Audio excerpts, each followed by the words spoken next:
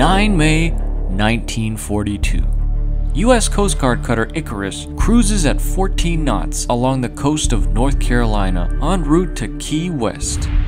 The sea is calm, but the world around them is not. Only 5 months have passed since the bombing of Pearl Harbor thrust the U.S. into war, and tensions are high among the crew. While American soil is safe, American waters are not. There are hunters in the deep that could send any ship to a watery grave. The time is now 16:20. 1,900 yards off the port bow, the cutter's sonar detects a mushy sound. Something isn't right.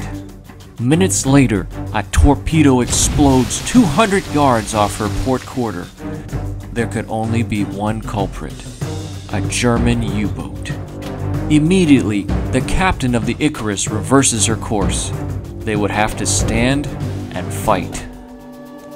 They motor to the scene of the torpedo explosion and drop 5 depth charges in a diamond pattern. Then, they circle around and drop 3 more depth charges in a V pattern. Large air bubbles flood to the surface, so they drop 2 more depth charges. Minutes later, the U-boat emerges from the boiling sea at a 45-degree angle. Her bow is at the surface, and her stern is somewhere in the depths below. Little did the Coast Guardsmen know that this U-boat was U-352. Tidewater, Teddy.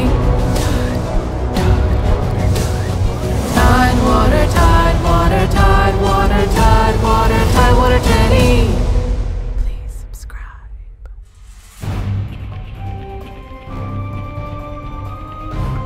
Fearing return fire from U-352, Icarus turns around and speeds up to ram the enemy submarine and attacks with her 3-inch gun. She fires 14 shots. 7 miss, 1 ricochets, and 6 are direct hits. U-352 starts to sink, and the sub's crew abandon ship. 33 men, including Captain Helmut Raithke, splash into the water and swim away from their tin-can tomb. 15 men go down with the sub. U-352 is nowhere in sight. She is now an undersea grave. Because there are no standing orders to rescue U-boat survivors, Icarus's captain requests instructions on how to proceed. The powers that be give her the green light to pick up the survivors, so at 1750, Icarus collects all 33 of the submarine's surviving crew as prisoners of war.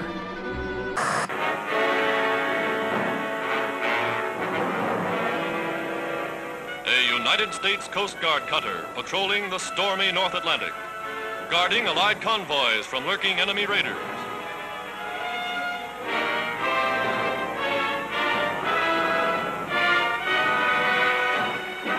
Suddenly, off the port bow, a Nazi submarine breaks the surface. The cutter's guns open fire.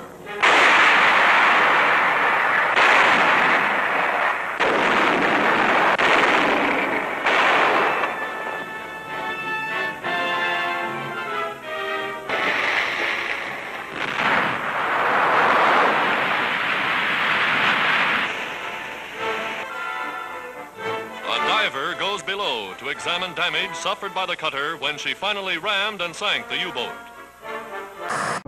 In the present day, U-352 lies in 35 meters, that's 115 feet, of water on a sandy bottom.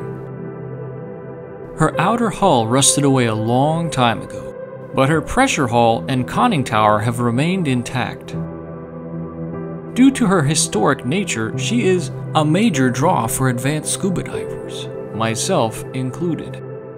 In the past few years, I've attempted to dive U-352 a few times, but many dives were canceled due to foul weather or heavy seas. It sucks, but the waters off North Carolina are called the graveyard of the Atlantic for a reason. However, on my first ever dive on U-352, I was quite lucky because the water was calm and as clear as the Caribbean. Despite some camera issues, I was able to capture some decent footage of the wreck. You can see that the fish absolutely love this artificial reef. For them, it is an oasis in an otherwise underwater desert. The wreck itself is pretty small, and you can see everything in just a few minutes. That's a good thing though, because you're limited to only a few minutes of bottom time at that depth. If you look at my footage here, you can see the sub's pressure hull, conning tower, hatches, and even torpedo tubes. It's hard to believe that such a significant piece of nautical history can still be explored despite the passage of many decades. Around a year later, I got another chance to dive U-352. The water was incredibly clear at the surface, and my camera was more cooperative that day. But once I reached 50 feet, which is about the halfway point, the water turned into a murky green slop. In the one good photo I captured on this day, the sub was barely visible. On the bottom, you can begin to see the sub's structure. Here's what little you can see of the sub's conning tower. When diving in such unpredictable seas, nothing is guaranteed. But I am always thankful for any chance I get to explore the undersea world and learn something new.